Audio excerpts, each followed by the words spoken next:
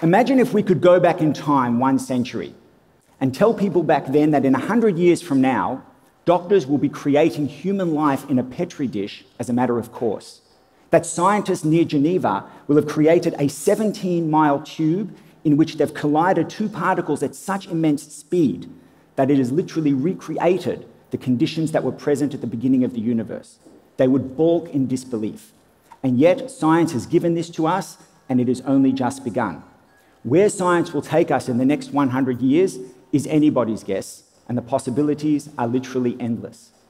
But notwithstanding the rapid rate at which the world has evolved and changed, and the incredible speed at which it's all happening, at a level unparalleled to anything we've experienced in human history, there remains one single constant, one core element of the human condition that has never changed and will never change, that has been with us since the dawn of civilization and will be with us until the end of time. And that is the human desire for companionship, the human need to love and be loved, the art of human altruism, the warmth of the human embrace. No science, no technology, no machine, and no device will ever be able to replace these. Sadly, quite the opposite is true. Psychologists today are telling us, in study after study, that the advancement of technology and social media in particular has created greater levels of anxiety, depression, isolation, and loneliness, especially among young people. So the question for us, for our generation, the generation that is the recipient and the beneficiary of this wonderful technology, and we should embrace and welcome that technology, what are we going to do to ensure that those amongst us who are vulnerable, those who have fallen through the cracks, those who might be experiencing that sense of loneliness, are brought back into the fold, are brought back into the tent, and most importantly, are given a sense of belonging, meaning, and purpose in life. We cannot have the privilege of science in our generation unless we accept with it the responsibility to ensure that those who are suffering in silence are given the means through which to live their lives. 18 years ago, I encountered the most terrifying experience of my life, and it was also one of its most transformative. I was finishing my second year as a gap year, as it were, just after finishing high school. I was traveling in New York. I was booked on a flight to come back here to Melbourne. The plan at that point was to study law, graduate, and give to the world just what it needs, another Jewish lawyer. It's wonderful how Jewish mothers have really expanded our horizons. It used to be medicine and law, and today it's medicine, law, or accounting. It's wonderful.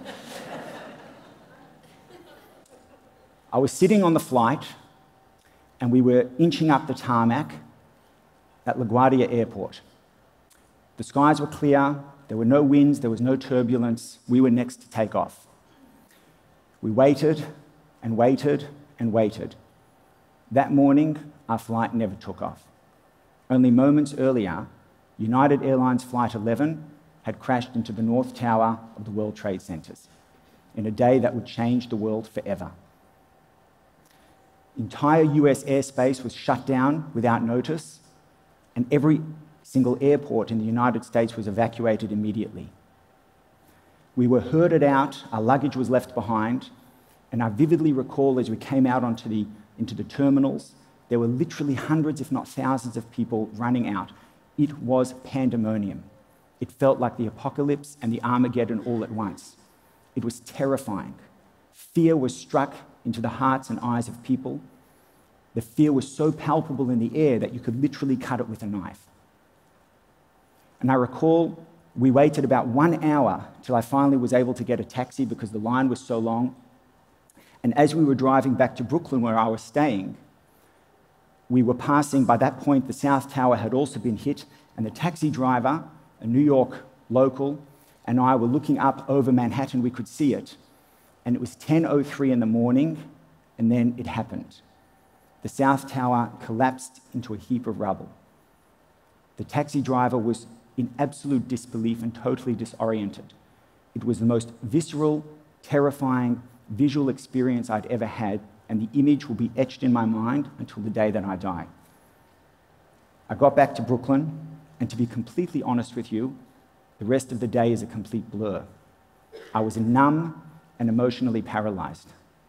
I passed out on the couch, woke up the next morning, pinched myself to see, is this real? Did this actually happen? And of course it was. I went to synagogue that morning, and I sat there in front of the prayer book to start the prayers, but I was stuck. I was frozen. I realized I had this incredible sense of detachment. I didn't feel detached from God or detached from religion. I felt detached from myself. And all of a sudden, all of the ontological and existential questions that so many of us ask in life at one point or another started to rush through my head. Who am I? But more importantly, what is my purpose in existence? And I realized that I did not want to live in a world that did not actively and consciously counter the baseless hatred that leads to an ideology that sees the other as the enemy. I wanted to live in and contribute to a world that sees the other as an extension of myself, that sees the entirety of humanity, irrespective of who we are and what are our beliefs, from theists to atheists, everything in between, as one common core humanity working towards the same goal, which is the betterment of people so everyone can benefit from this world. And so I decided right there and then that law was not for me, and instead I wanted to become a rabbi. I wanted to engage in people's lives in meaningful ways. I wanted to be a part of their life and for them to be a part of mine. I wanted to become a human being who feels with other human beings. I didn't want to live on a conveyor belt of life, just going through the monotonous and perfunctory way in which sometimes we can fall into that trap of living. And I can tell you now that 18 years later, it was the second best decision I ever made in my life, second only to marrying the woman I love. Because whenever I encounter my congregants, whether I've seen them recently or in the past, never once have they said to me, Rabbi, you know when I felt most connected to you? It's when you were up sermonizing on the pulpit or lecturing from the lectern. They're usually sleeping then, that's a separate discussion. We felt connected when you danced with us at our daughter's wedding, when you cried with us at our father's funeral, when you sat with us without judgment and without precondition, listening to us pouring our heart out. Mistakes we all make, and I've made my fair share. And from them we learn, and from them we grow. But to me, what mattered the most was that these experiences are real, and that we are in the present, and that we have mindfulness and consciousness while we experience them. This, I believe, is the call of our generation. The question that we need to ask ourselves is, as we do progress further in this world of technology, are we going to forget to anchor ourselves into our core, into who we are as human beings, to that quintessential point at which we are all ultimately one single unit? Viktor Frankl was a neurologist and a psychiatrist. He also happened to have the great misfortune of being Jewish in Nazi Germany. He suffered for 3 years in the concentration camps in Dachau and Auschwitz. He was one of the lucky ones who survived. And when he did survive, he went on to create a new form of therapy. It became known as the third of the 3 Viennese schools of psychotherapy. He was preceded, of course, by 2 of the greats, Sigmund Freud and Friedrich Nietzsche. All 3 of them asked exactly the same question. What is it that motivates human behavior? What is it that drives human nature? Yet all 3 arrived at very different conclusions. Freud believed that what drives human nature is the will to pleasure. Nietzsche believed that it was the will to power. And Viktor Frankl revolutionized our way of thinking and said that it is the will to purpose, that every experience in life, both positive and negative, has purpose and is imbued with meaning. And whilst Freud and Nietzsche had different ways of looking at it, ultimately, both of their beliefs, whether one was driven to pleasure or driven to power and control, both coalesced around the same thing, the self. Until Viktor Frankl came along and said that there is a possibility that humans are driven for something bigger than just ourselves. Possibility that we are driven to connect with others in humanity and find purpose in that journey. And the most amazing and incredible thing about Viktor Frankl is that he didn't just talk the talk, he practiced what he preached. One evening, late at night, towards the middle of the night, he received a phone call from an incredibly distraught woman. She told him clearly and slowly that she intended to end her life that evening. Frankl stayed on the phone with her and talked her through her issues and communicated to her reason after reason why it was worth carrying on living. Ultimately, she reneged, she committed not to self-harm, and she was true to her word. And a few days later, the two of them met. And Frankl asked her, "Tell me, which of the reasons I gave you that night was the one that finally persuaded you to continue living?" Her response was phenomenal. She said, "None. It's not what you said to me that night, but the fact that you sat through the night with me and said it. You demonstrated to me a world in which where one person is willing to reach out and to share the burden of another human being, that is a world in which I want to live." And that, I believe, is the question that we need to ask ourselves today. Technology is not going to stop. It's going to get better and faster. But we must always remember that there will be people falling through the cracks. I want to leave you with one anecdote which to me was so powerful and life-changing. In the 19th and 20th century, one of the greatest musicians of all time, his name was Arturo Toscanini.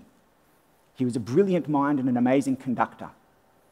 And at that point in his life, he died in 1957, he was one of the few people who vocally spoke out against fascism in all its forms. He fought against Hitler and rejected his invitation to come and play music for him. One day, his biographer called and said, "I want to come over and I want to interview you tomorrow." Toscanini said no. He said, "Tonight, there is a symphony playing over 600 miles away. I used to conduct that symphony, and I cannot be there, but I want to hear it over shortwave radio," which in those days was a big deal. The biographer said, "It would be my greatest pleasure to sit with you and just watch you in this experience." Toscanini acquiesced. That night, the biographer came over, watched him listen to the symphony, and at the end, the biographer said, "That was amazing. What did you think?"